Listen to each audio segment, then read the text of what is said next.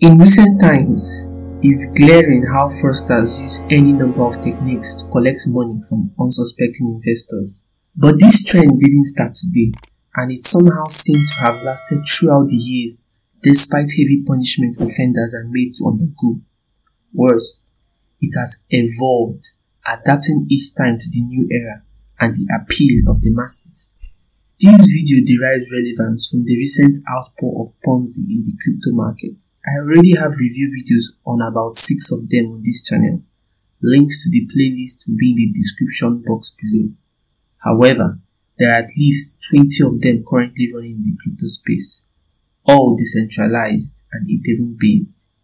How did Ponzi move from what it used to be to what it is today? The answers are coming up right now.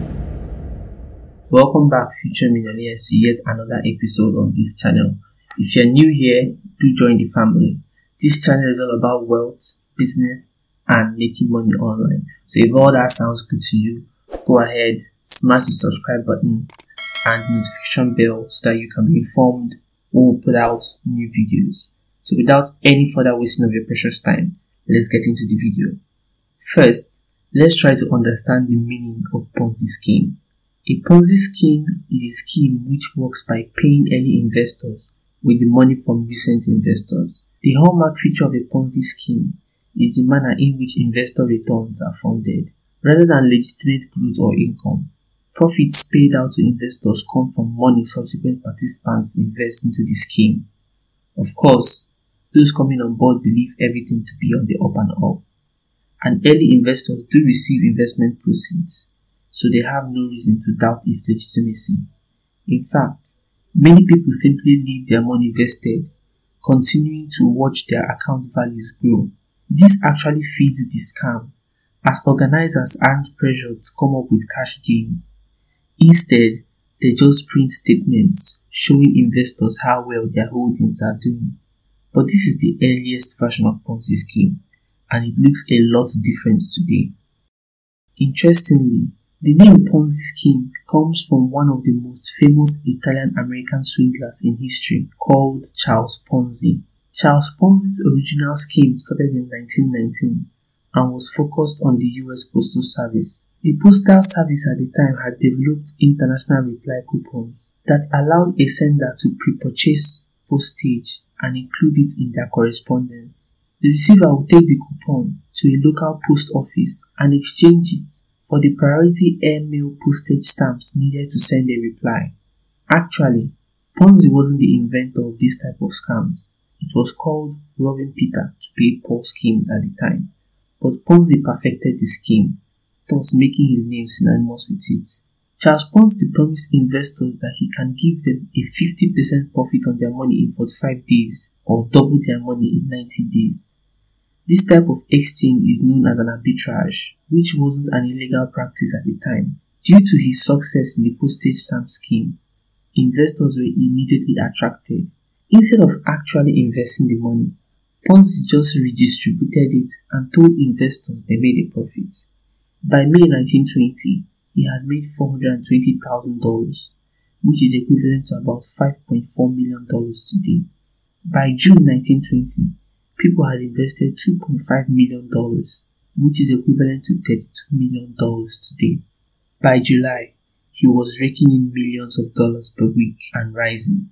The scheme lasted until August 1920, when the Boston Post began investigating the Securities Exchange Committee initiated by Charles Ponzi. As a result of the newspaper's investigation, Ponzi was arrested by the federal authorities on August 12, 1920, and charged with several counts of mail fraud. This became the most popular Ponzi plot ever. Most Ponzi schemes in the 1920s centered on business firms or companies, such as mortgage companies, stock markets, bill collection agencies, church ministries, etc. 1930s.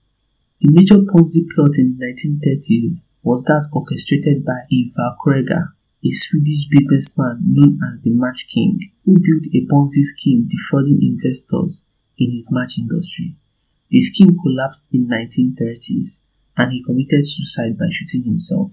A lot of other similar original Ponzi-style Ponzi schemes are dotted all through the 1900s. each consisting of an individual who claims to be an expert at something, who eventually lures in investors and have them invest in what doesn't actually exist. He pays the early birds with the investments of the later investors. This continues in a predictable cycle until the system is no longer sustainable or the perpetrator is brought to justice. Fast forward to the 1980s.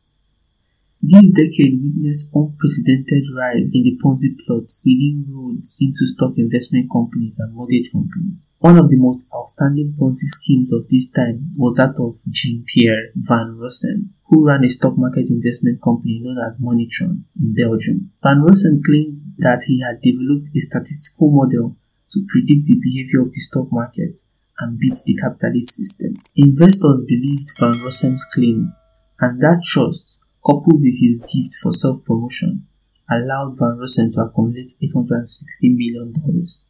He was eventually sentenced to 5 years imprisonment. 1990s. This decade saw an appreciable change in methods by Ponzi schemers, with the emergence of pyramid schemes and multi-level marketing approaches. Ponzi schemes were also recorded in churches, like that of church named Greater Ministries International in Tampa, Florida, headed by Gerald Payne in 1993.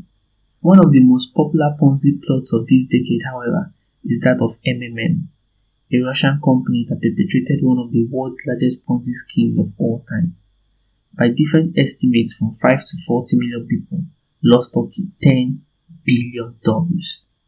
The company started attracting money from private investors, promising annual returns of up to 1,000%. Most Ponzi schemes of the 20th century were centralized, and only inside men knew what was truly going on. However, they didn't need to remain centralized. Too many Ponzi schemes had already happened in the past, and the telltale signs became known to almost anyone. It was time for a change.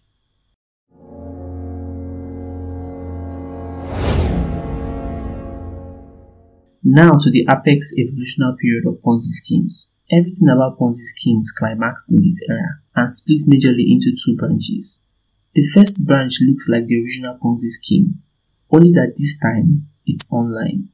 It's a website with an anonymous ownership, no contact phone number or physical office address.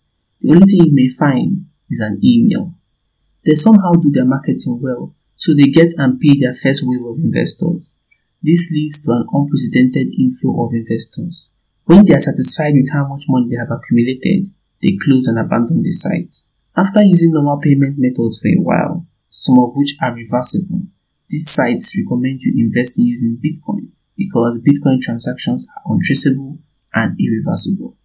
It is the anonymity that comes with every Bitcoin transaction that makes it so attractive to fraudulent activities. Just recently, the Twitter accounts of some big-time celebrities were hacked and a fake giveaway was hosted. Guess the currency that was used? Bitcoin. I've covered the story in another video, and its link will be in the description box below. Back to the video. This first branch evolved even further. They requested payment solely via Bitcoin or other similar cryptocurrencies, and they shortened the time it took for the said investment to mature. The shortest I've ever seen, 1 hour. 100% return in 1 hour. Sure, anyone looking at the site knows it's a scam, but it's really tempting. Most often than not, people just go ahead and give it a go. It so turned out that the shorter the promised time for the capital to double, the more attention from people the scheme got, so there was an explosion of such fraudulent activities in the crypto space. Cryptocurrency Ponzi scammers raked in $4.3 billion worth of digital money in 2019, more than triple 2018's haul. That's according to the latest in a series of recent data drops by blockchain analytics firm Chainalysis, all of which it has included in a lengthy report it published recently entitled 2020 State of Crypto Crime. Now to the second branch. This branch saw no need to keep their motives hidden. They evolved into pyramid schemes. Pyramid schemes are nothing more than Ponzi schemes running a democracy. On the fundamental level, they are the same. In pyramid schemes, the investments of people you bring in goes directly to you as profit. That is Ponzi scheme by definition. In pyramid schemes, you are getting other investors yourself, whereas in traditional Ponzi schemes, The company doesn't require its investors to get other investors. Referral bonuses are an incentive to bring in more investors. However, bringing in more investors is not mandatory. Whether or not pyramid schemes hide the fact that there are neither products nor services available, it is entirely the decision of the perpetrator. What makes the recent Ponzi scheme in the crypto space unique is that they seem to be a hybrid of both branches with an extra touch: decentralization. This gives the idea of how much money you make depends on you. However, this isn't necessarily the case. Ponzi schemes thrive on naive people who don't really understand what is going on. With the recent hype about the potentials of cryptocurrency, a lot of people are diving into cryptocurrency without any knowledge about it. Hence, introducing them to a crypto-based Ponzi will likely be successful because they know little about cryptocurrency. It is the destiny of every Ponzi scheme to crash someday because its fall is the investment of new investors. Even if everyone in the world were to join a certain Ponzi scheme, we would still need more people to keep the Ponzi going. The biggest Ponzi scheme in world history was carried out in this century by Bernie Madoff in December 10, 2008, who, through defrauding his clients, had created one of the most prominent financial firms on Wall Street. He was arrested and charged with a single count of securities fraud. As of December 2008, the losses were estimated to be $65 billion, easily making it the largest fraud in history. Madoff was sentenced to 150 years in prison on June 29, 2009. I wonder what Ponzi schemes will evolve to become in the next century. It will be fascinating to see. Whatever it may be by then, I am certain that its foundation will remain the same, paying old investors with investments of new investors. If you made it to the end of this video, thank you so much for watching. Do hit a like on this video. It helps the channel grow. Subscribe down below if you haven't already, and comment down below your thoughts on this video. I promise to reply to all the comments. Do take care, and I'll see you in the next video. Cheers.